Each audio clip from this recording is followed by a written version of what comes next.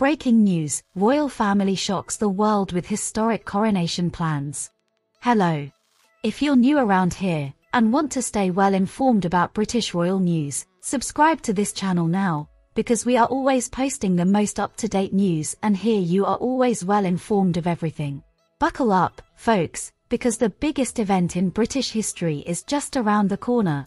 On May 6, 2023, King Charles and Camilla will be officially crowned in an ancient ceremony that has been part of British history for centuries. But hold on to your hats, because this time it promises to be an event like no other.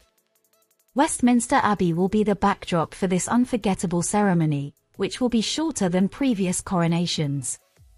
King Charles has revealed he intends to slim down the hours-long event, and one tradition that might be cut out is the homage-paying section in which royal dukes kneel before the sovereign. But that's not all, folks. Rumours have surfaced that Prince Edward might miss out on his traditional role, and the UK's Express has reported that the homage-paying section is likely to be scrapped. This means that lucky royal member who will perform this role is none other than King Charles' eldest son, William, Prince of Wales. Before continuing with the news, if you've made it this far, leave your like, so you don't miss any of the next videos we'll post here. King Charles and Camilla will travel in style in the horse-drawn gilded black diamond Jubilee state coach, which was built for Queen Elizabeth II's 60th anniversary. This elegant carriage boasts heat air conditioning, power windows, and a suspension system that provides a comfier ride than the one used during Queen Elizabeth's coronation. The procession route will pass through Admiralty Arch, Trafalgar Square, and the Houses of Parliament before arriving at Westminster Abbey for the service at 11 AM.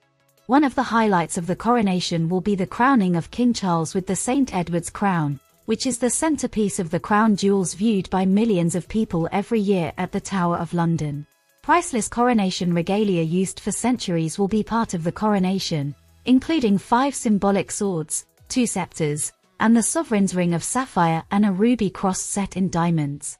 Camilla will wear Queen Mary's crown and will hold a scepter. But what about Prince Edward?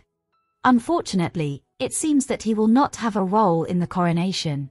However, fear not, for there will still be plenty of royal family members in attendance to make up for it. Prince Andrew, Duke of York, and the Dukes of Gloucester and Kent will also not perform homage. With all these changes, the coronation promises to be a grand affair steeped in tradition and pageantry. It is a rare opportunity to witness history in the making, and royal fans from around the world are excited in anticipation. Stay tuned for more updates on this historic event. Hey guys, what do you think of this news about the coronation of King Charles and Camilla? Will this change in the traditional ceremony be well received? And what do you think about the details of the carriage and the jewels used? Leave your opinions in the comments. Stay tuned here on the channel. New news about the royal family may come out at any time and I'll bring everything up to date here. Until later.